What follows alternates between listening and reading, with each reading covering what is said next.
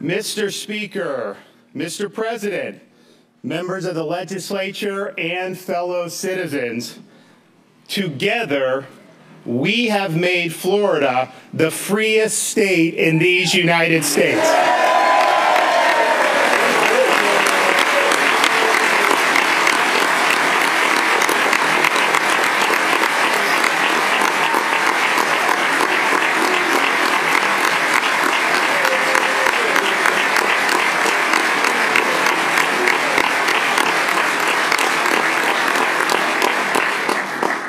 While so many around the country have consigned the people's rights to the graveyard, Florida has stood as freedom's vanguard.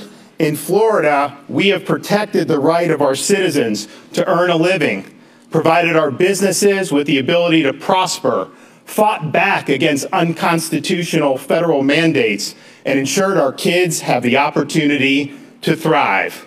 Florida has become the escape hatch for those chafing under authoritarian, arbitrary, and seemingly never-ending mandates and restrictions. Even today, across the nation, we see students denied an education due to reckless, politically motivated school closures, workers denied employment due to heavy-handed mandates, and Americans denied freedoms due to a coercive biomedical apparatus.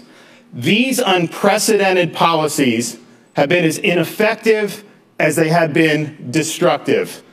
They are grounded more in blind adherence to Faucian declarations than they are in the constitutional traditions that are the foundation of free nations. Florida is a free state.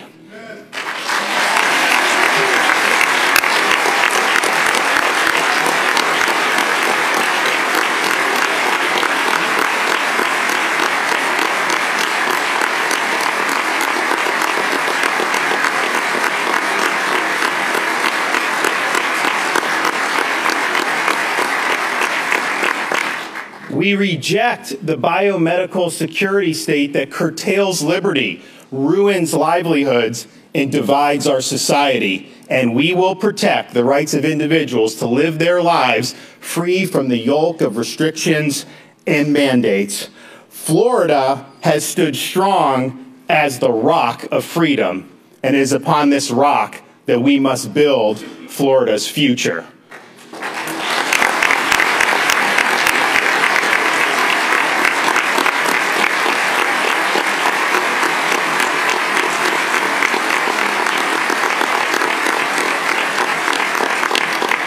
Now, fortunately, we're going to be able to confront our challenges with an incredibly favorable budget outlook and with strong economic performance that has withstood unfavorable national headwinds.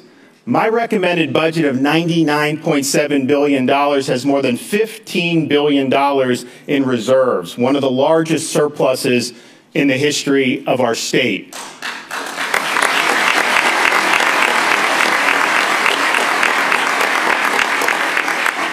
Florida's revenues have exceeded estimates by billions of dollars over the past year and a half, and December's revenues came in at more than $500 million over the latest monthly estimate. And this is all being done with no income tax and the lowest per capita tax burden in the United States.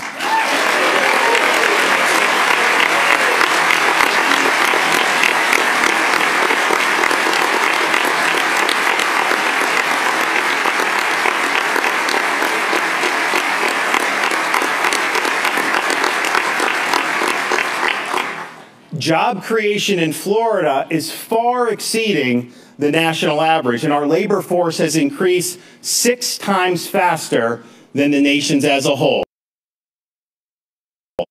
We also lead the nation in business formations, which have increased by 61% since I took office in 2019. And in 2021, Florida has already seen 114,000 more new businesses than second-place California, even though California has a population that is 40% larger than ours. Freedom works.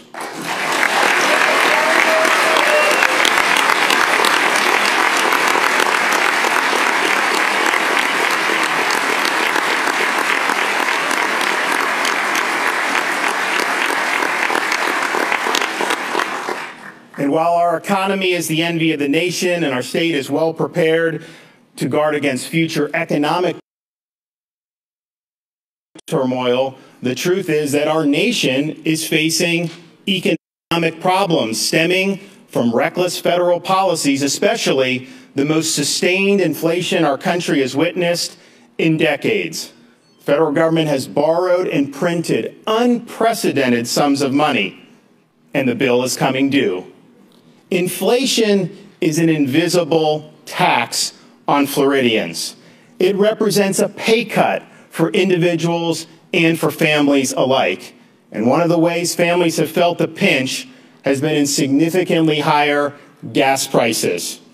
To help alleviate this burden for Florida families, I'm proposing a $1 billion gas tax holiday to help reduce prices at the pump. If Washington, D.C. won't change course, then we have a responsibility to step up on behalf of our Floridians.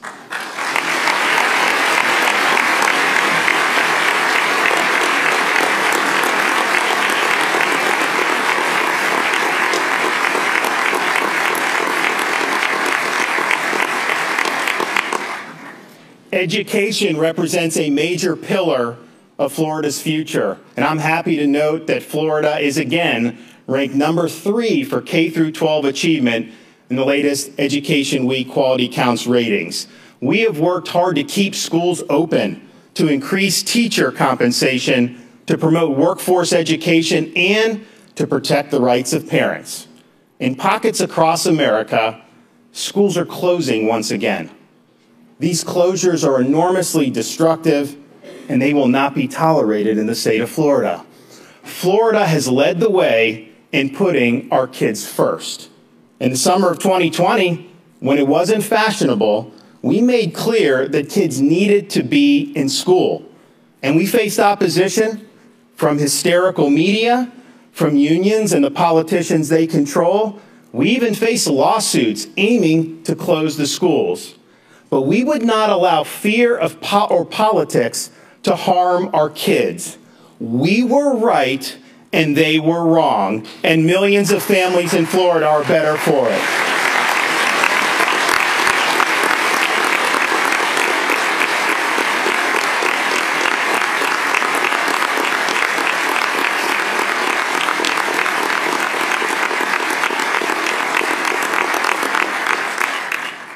While it's important to embrace high academic standards and to measure student achievement, the FSA test is not the best way to do it. I'm proposing the elimination of the FSA and replacing it with periodic progress monitoring. This will lead to meaningful feedback for parents and teachers and will reduce the amount of time dedicated to testing, leaving more time for learning. This reform will be better for students, it'll be better for teachers, it'll be better for parents, and it will help Florida remain a leader in education reform.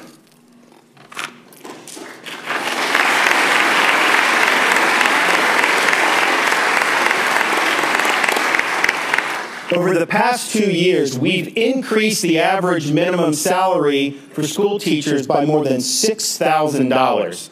And last year, we provided $1,000 bonuses to every public school teacher and principal in the state of Florida. Joining us here today is Brittany Duquesne, who's a teacher at Lakewood Elementary in Pinellas County. Stand up, be recognized.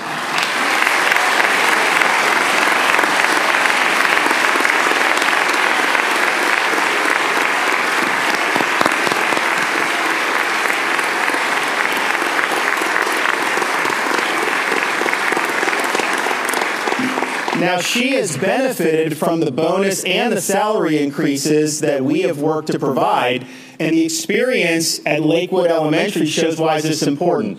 Brittany and her colleagues took the school from an F grade in 2019 to an A grade in 2021.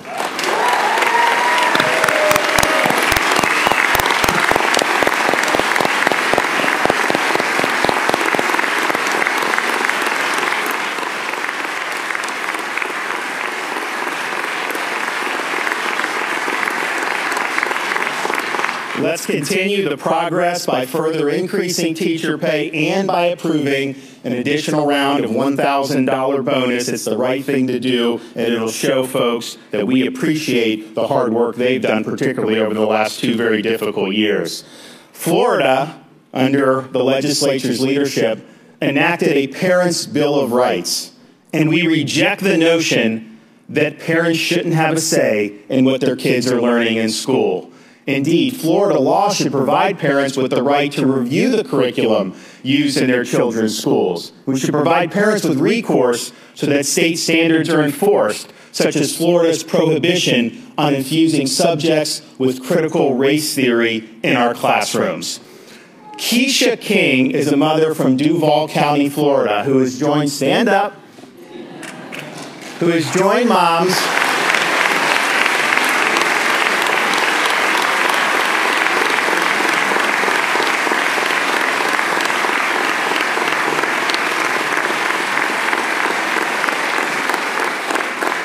Keisha has joined moms all across Florida and even America to speak out against divisive ideologies like CRT. These moms are standing up for a principle that is the policy of the state of Florida.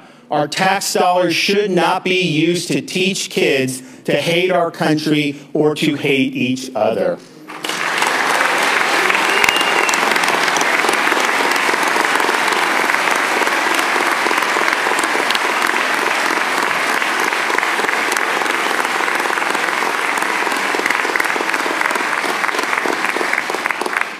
Florida's public college and university system is ranked #1 in the nation yet again. Higher education must remain affordable for Florida families. I will not support any tuition increases at Florida's colleges and universities, and I oppose cutting Bright Future scholarships, which have benefited many Florida families over the years.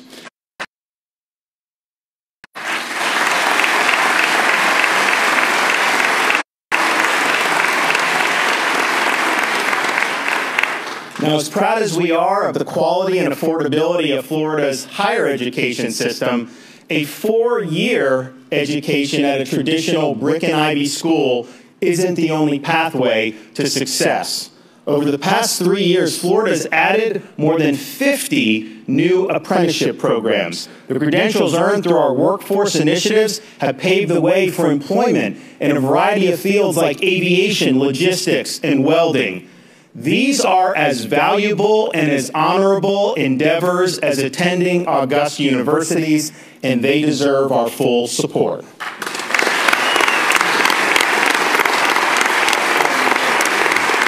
You like that, right?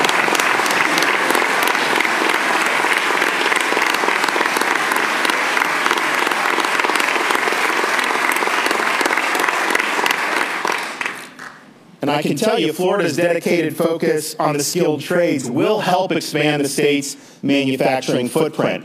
We've already seen businesses move here from other states, and this is one of the reasons why. We should also be actively encouraging businesses to repatriate production back to America from foreign countries. Do we really want our supply chains to be captive to the whims of a country such as communist China? Let's bring these jobs back to the state of Florida.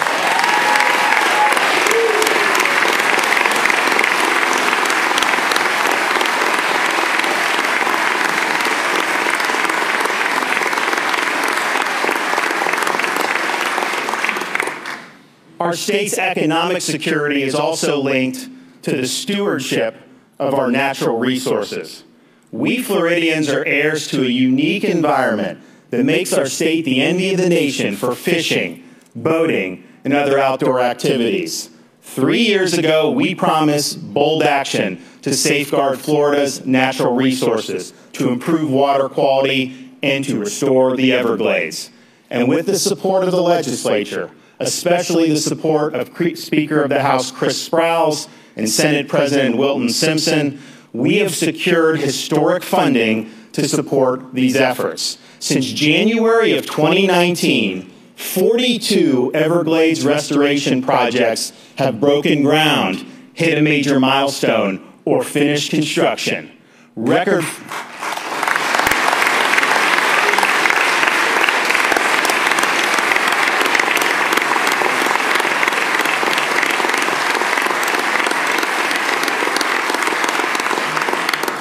Record funding has gone to conduct research and secure technologies to mitigate blue-green algae and red tide. And the state has now dedicated streams of revenue to promote coastal resiliency and water quality improvements.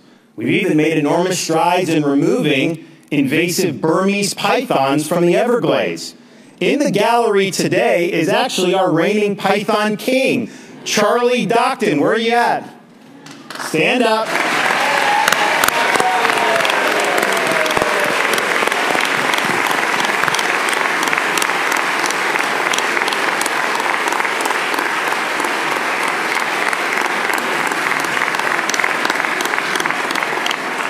Now, the previous year's winner netted 9 pythons. Charlie caught a whopping 41 pythons in our latest statewide contest.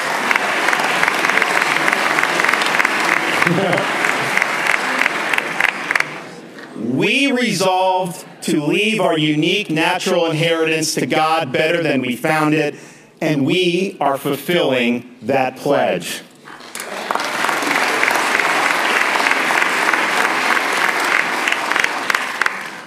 We will also continue to honor our commitment to safe communities. Florida is a law and order state.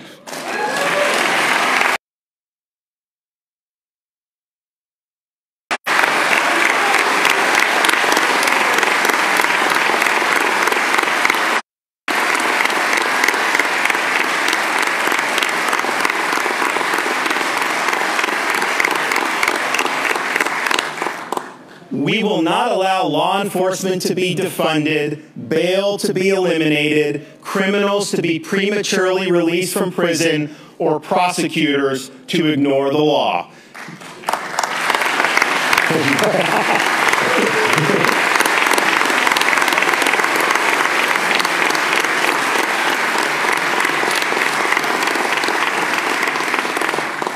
I've never seen someone jump to their feet as quick as the Attorney General just did when I talked about soft-on-crime prosecutors. The fact is, these soft-on-crime policies have been tried in communities throughout the country to disastrous results. Crime has skyrocketed, morale for police officers has plummeted, and the quality of life in some of our cities has been destroyed. We in Florida have stood by the men and women of law enforcement. Not only do we reject defunding law enforcement, we enacted $1,000 bonuses for every single sworn law enforcement firefighter and EMT in the entire state of Florida. And I'm asking the legislature to re-up these bonuses for another year. They all deserve it.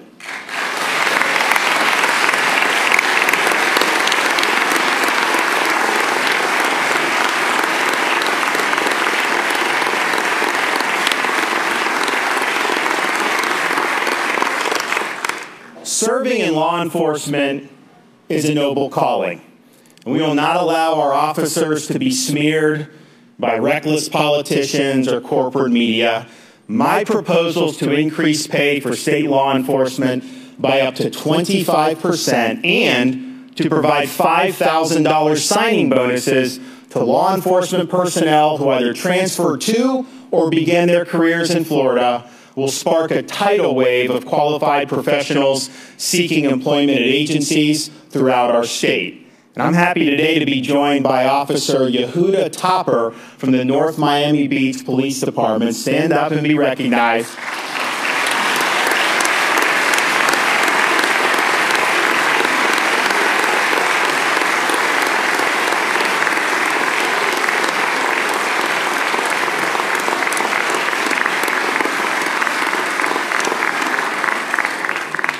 Officer Topper took his talents to North Miami Beach from New York, where he's involved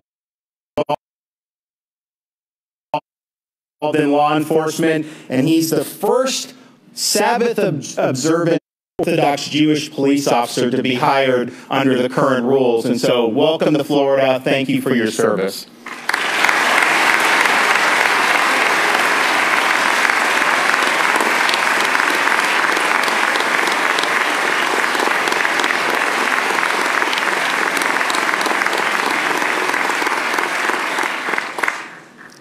And let there be no mistake, to all who wear the uniform, the state of Florida stands with you.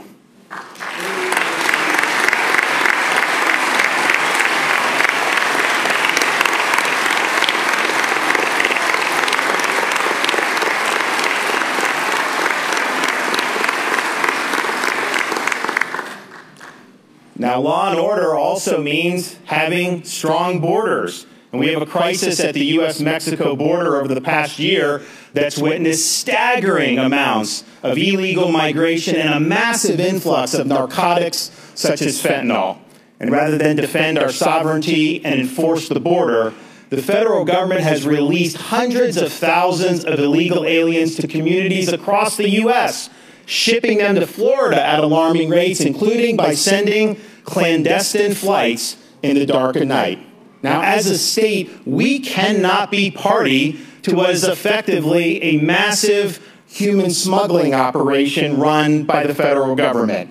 Companies who are facilitating the movement of illegal aliens from the southern border to Florida should be held accountable, including by paying restitution to the state for all the costs they are imposing on our communities. I'm also requesting funds so that when the feds dump people here in Florida illegally, the state can reroute them to the states that have sanctuary policies. Florida should not be made to bear the burden of our federal government's lawless open border policies.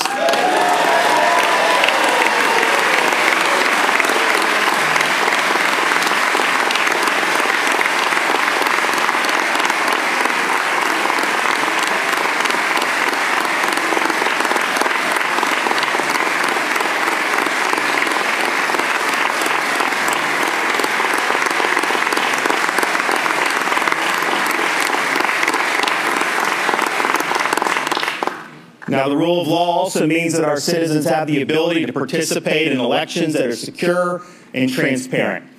It is Orwellian doublespeak to invoke the concept of voting rights to mean ballot harvesting or prohibiting voter ID or having taxpayers fund elections. Those are political concepts that erode the integrity of our elections. Ballot harvesting has no place in the state of Florida, and we need to increase penalties for those who do it.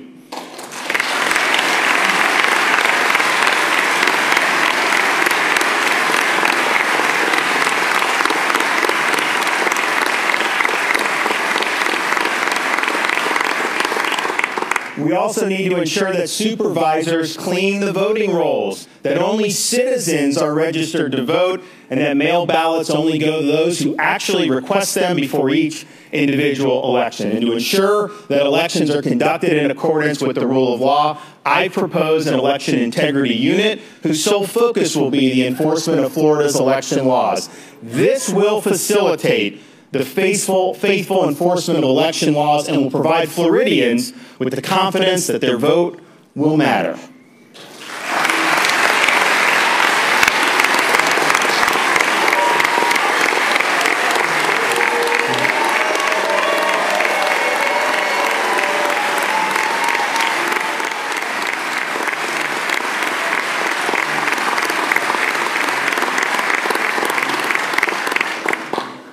Our constitutional rights have been under assault on a number of fronts over the last few years, and Florida has stood tall in defending the rights of its people. A free society requires the ability to have robust discussions about issues of public importance, and yet today, big tech companies that control so much of the discourse have used their platforms to elevate preferred narratives and to stifle dissent, serving as a de facto council of censors. Now, Florida was the first state to legislate protections for its citizens, and we need to build off what we did last session. These same companies are making a fortune by selling user data. Floridians should not have their data utilized by big tech without providing affirmative consent for them to do so. And I urge the legislature to enact protections for the data privacy of all Floridians.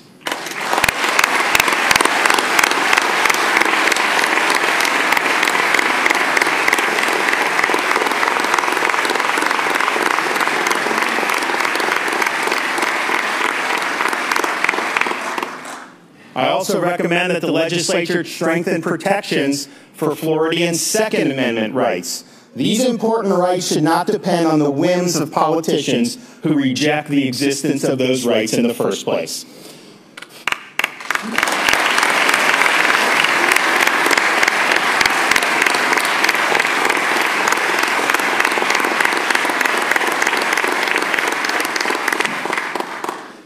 Finally, we have an opportunity to strengthen protections for the right to life itself, without which the other rights mean little. Protecting life does not end with the unborn, must also include efforts to promote adoption and foster care so that all Floridians have a fair chance in life. Florida has 4,000 more licensed caregivers than we did in 2019, and I'm proposing additional funds to foster parents in next year's budget. And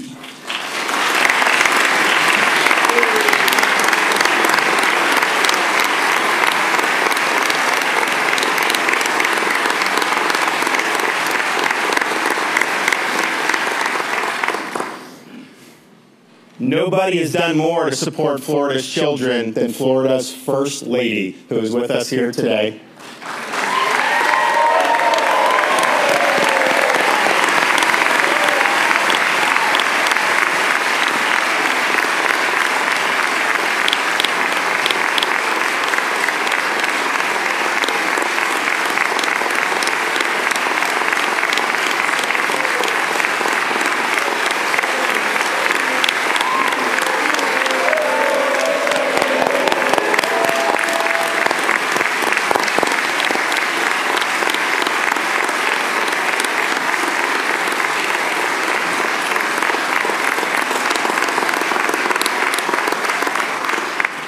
The First Lady's Pathway to Prosperity program has served more than 17,000 families in need through a collaboration between DCF and the faith community. Now, on behalf of our family, I want to personally thank everyone who sent prayers and well wishes for Casey's recovery from breast cancer. She is strong, she is resilient, she has a husband and 3 kids who love her dearly, and I can tell you this, 2022 is the year where she will be cancer-free.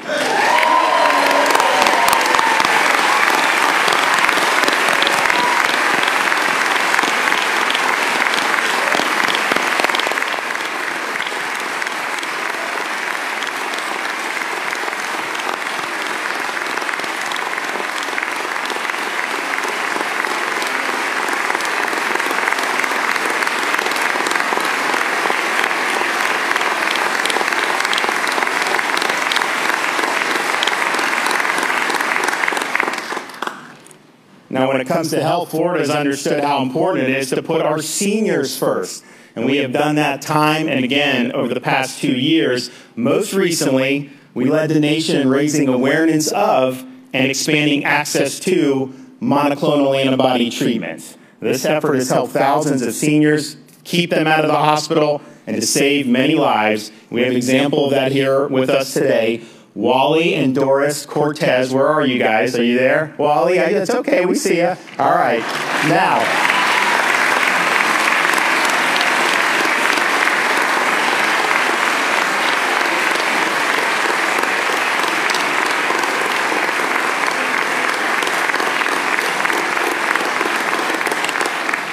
Wally and Doris are from Cape Coral. Wally is a World War II and a Korean War veteran, and they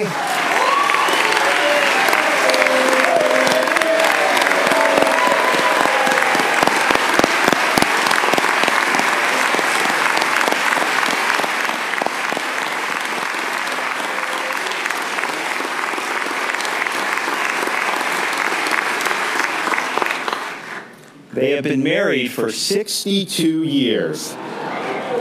And when they recently contracted COVID-19, they utilized monoclonal antibody treatments to make full recovery. God bless you both, and we're so glad you're in the state of Florida.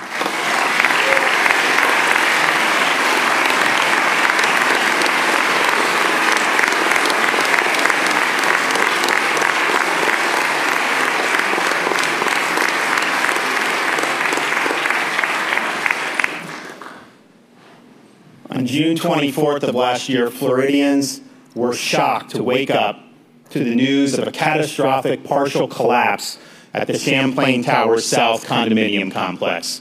First responders rescued dozens of people from an adjoining tower, and they searched a massive pile of rubble for survivors for weeks.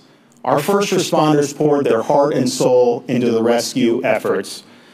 Ray Jadala is here from Miami-Dade Fire and Rescue. He's the assistant chief at Miami-Dade Fire Rescue. He helped lead those efforts, and I can tell you those folks who were working that was very emotional. It was very draining, but you guys were there, and anytime we have problems, we know you'll be there. So we thank Ray for his service and all the members of the urban search and rescue teams that worked tirelessly during those very, very difficult days.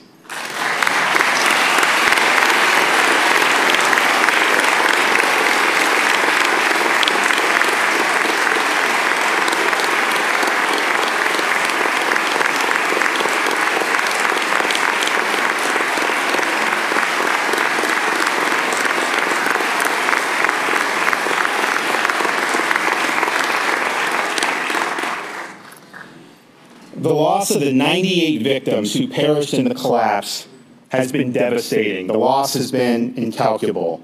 One of the victims, families here today, was 92-year-old Hilda Noriega. Now, her son is the North Bay Village Chief of Police, Carlos Noriega. Her grandkids are here. If you guys could stand and be recognized.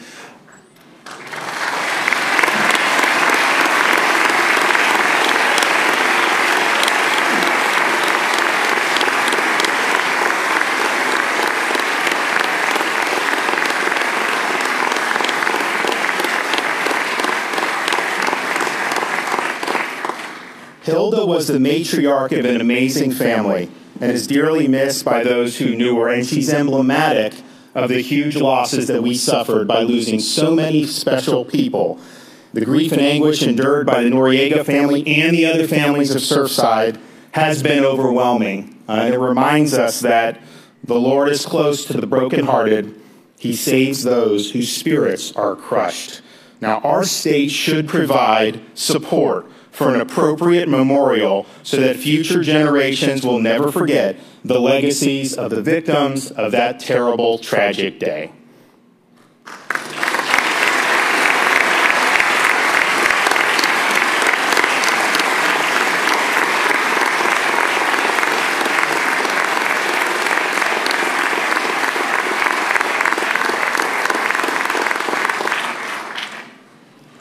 The Surfside tragedy reminds us that you never know what tomorrow will bring.